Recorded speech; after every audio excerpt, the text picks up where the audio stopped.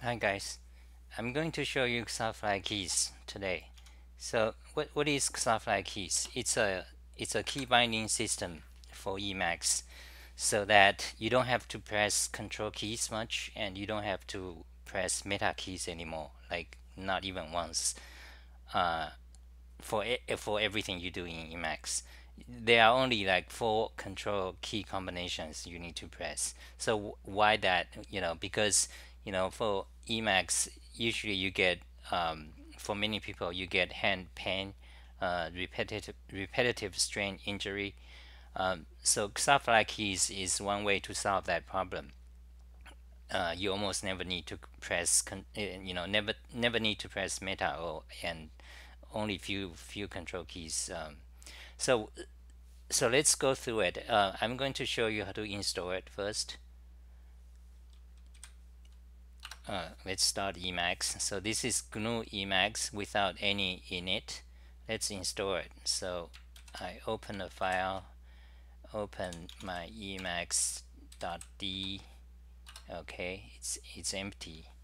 Now create a file, init.el, and I'm going to install it through mailpath. So in mailpath you need to put in some config, so it will find the mailpath repository in the Emacs libraries. So paste it here and control E, control X, control E to evaluate that Lisp code. So now the mailpath is there, and save, control X, control S. Now let's call meta X list packages. Okay, now search for Xafly keys. There it is. So enter, control X O, switch pane, install. Yes. Okay, installed. Now there are a few. Let's go back to Xafly keys. Now there are a few config lines you need to add. So copy that, copy back to Emacs. Now I open my init file again and paste it here. Okay, control X1 to expand the panel.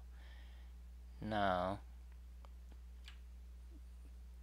so this is require Xafly keys loaded. Then you set a key binding, I mean keyboard layout. QWERTY is the standard layout, but I'm using Vorak, so let me change that. DVORAK. Then after that you just turn it on. Xafly keys 1 means turn it on. So I'm gonna select this code, then call eval region. So that's loaded, everything is good. Now actually Xafly keys is on. You see now you can see my keystrokes at the bottom here. So you see I press G, it actually just do backward forward without pressing control. I can navigate my cursor very easily, or delete stuff, or undo, or or undo the whole delete the whole thing, undo.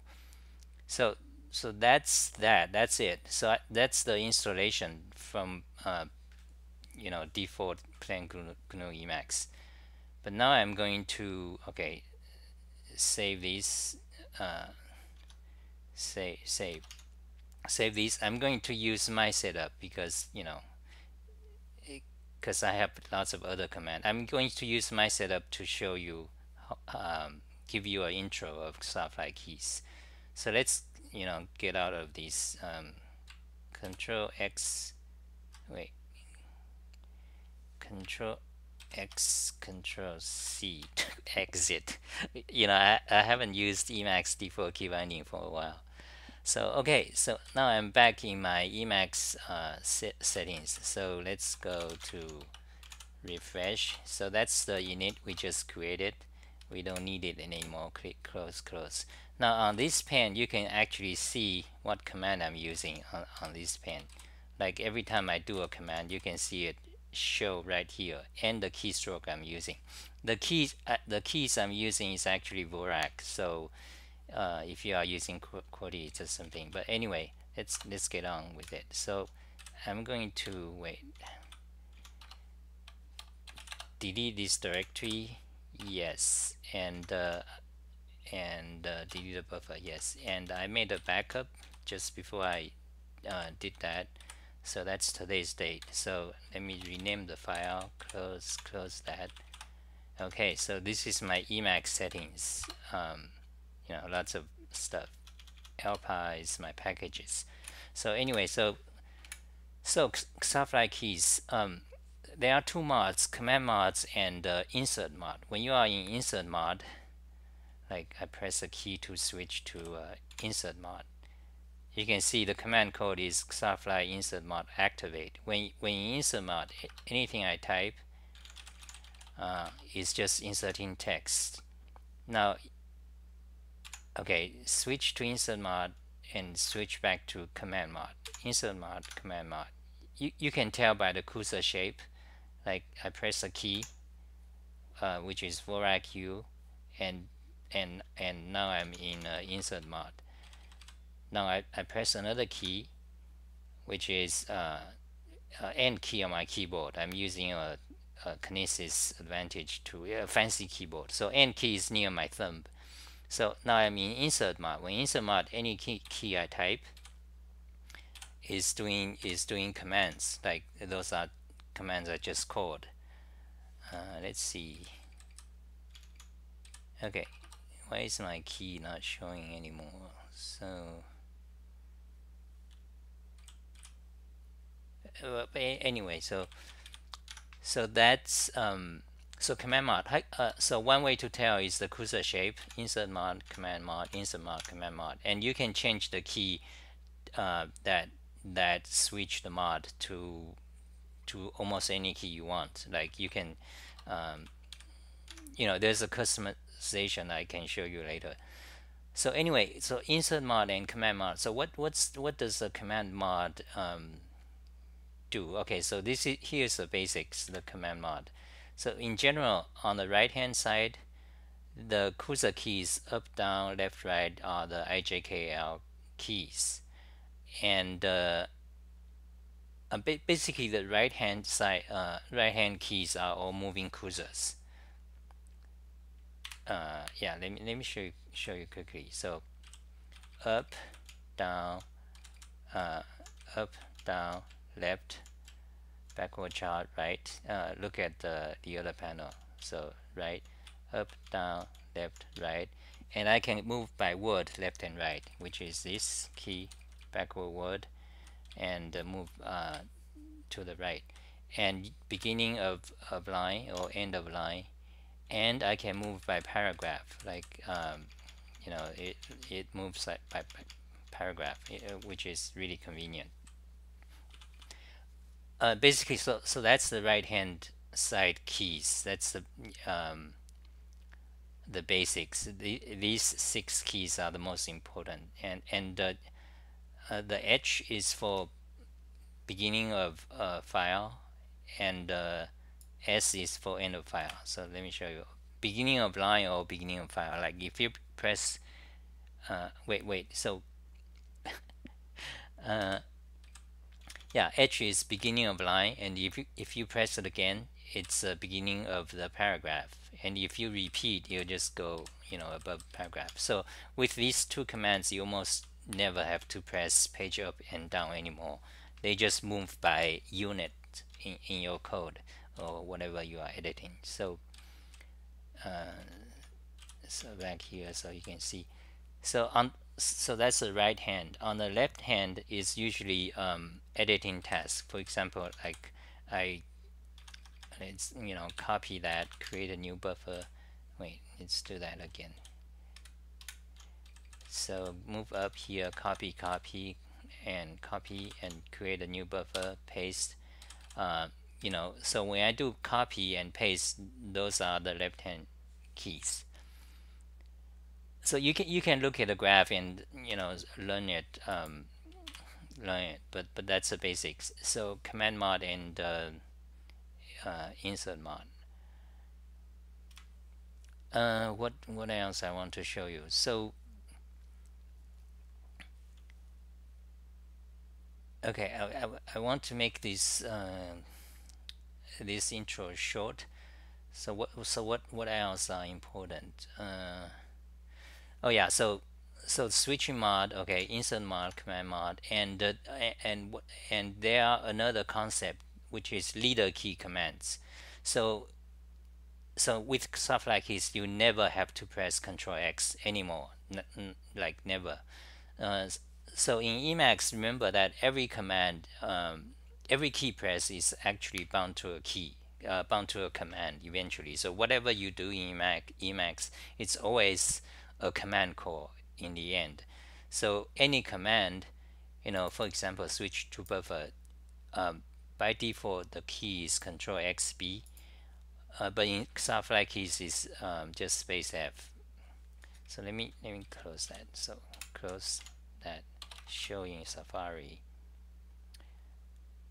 and I can actually I'm using Vorak, so I can press a key and show Vorak. Oh yeah, so let me show you the leader key commands. So instead of using Control X something or Control X, Control C or whatever, Control something, you instead of that you press a key sequence instead. So when you are in command mod, I can switch buffer by press Control U. So let me show you, Control U. So you see it prompt me to to go to the buffer I want. It's just calling this command switch to buffer. So in this way, it's almost all the commands, instead of using control key, you just space something, a key sequence. You don't have to hold it down. So that's the thing. So that's the leader key for commands. Sorry, excuse me. That's my alarm clock that tells me to get up and walk every half an hour. Okay, so I think that's a basic. Okay, there's a little bit more. So Emacs, Mx, that the command for Mx is actually called execute extended command, and you can just press A to do it. Like for example, let me go back here, open a new buffer. I just press A. You can see I press A, and it calls smex. Smex is a package that has a more convenient function as a replacement for execute extended command. So you can press A when you are in command mod, or you can press space return. So let me try that.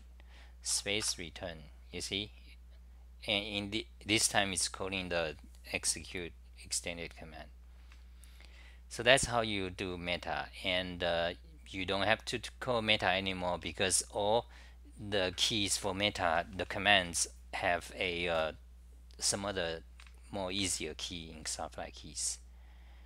And also the standard control key shortcuts like Control O for open, Control N for new buffer, Control Z for undo, they are also supported by default, but you can turn it off.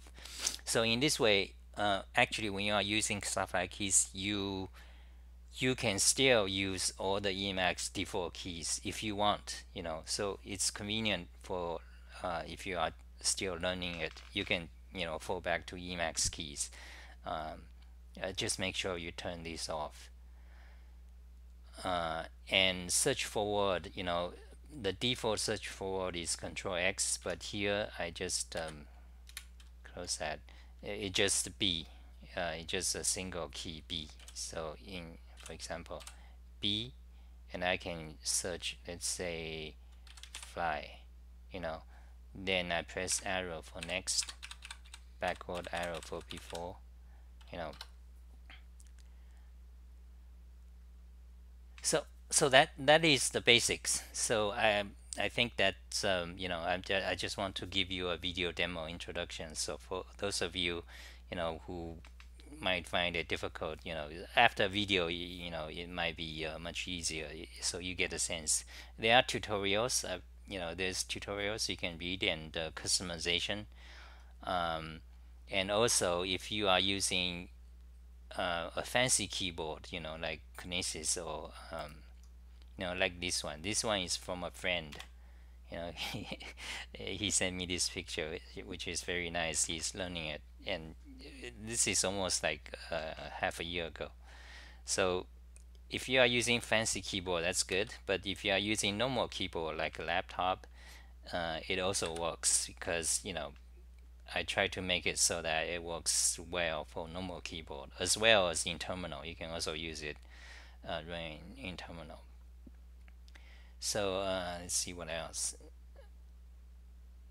So there's tutorials you can go through, and customization. And recently I also added a discussion on Reddit. So if you have questions, I mean, usually, like, I'm the guy to answer questions, but sometimes you don't want me to answer questions, like you want to ask other people's experiences, or you want to maybe criticize it, or you want to compare to evil mod or god mod, or you can do that in this forum. So that is it. So I hope you like it. I hope you like it, and if you have questions, comment on the YouTube comment. Okay, that's it. Thank you for watching.